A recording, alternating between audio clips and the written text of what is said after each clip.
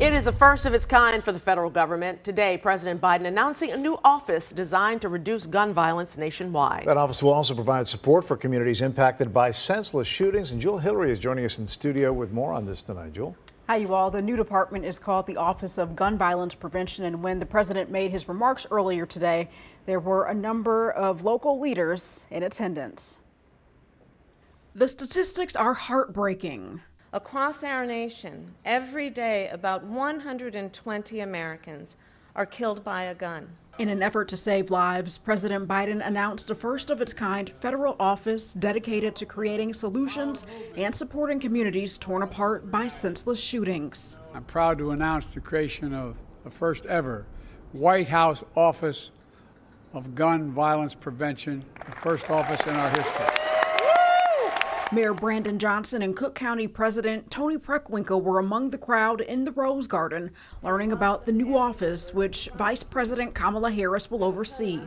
The new department comes a little more than a year after President Biden signed the bipartisan Safer Communities Act. According to an Associated Press poll, Republican support for gun restrictions is declining since the law passed. See, the president understands that this issue, especially for young people, especially for marginalized communities, is a matter of survival. The Illinois Rifle Association calls the new federal office a declaration of war against the Second Amendment, further stating, while anti-gun activists are celebrating today, the ISRA will not back down, and we will continue our fight to protect the right to bear arms for all law-abiding citizens, not just in Illinois, but across the country. In April 2006, Terrell Bosley was shot and killed in Chicago while helping a friend take drums into a church. Naturally, his younger brother, Trevon, got involved in the movement to ignite change. Today, the March for Our Lives leader, who also works with St. Sabina's Brave Youth Leaders, was among the crowd to hear the president's remarks. To finally see some type of fruits of our labor, it's something just so beautiful to see.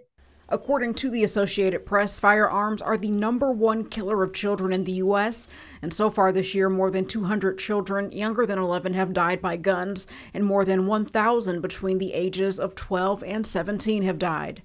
For young people like Trevon, who know the heartbreak firsthand, the new office is a step towards making a difference at home. It makes me feel hopeful that we're doing things in the right way and in the right direction. The Office of Gun Violence Prevention is limited in what it can do. In order to tighten restrictions or pass a ban on assault weapons, as Biden repeatedly called for, Congress would need to pass legislation. Mike and Ray, all right, back to you. Jewell, thank you.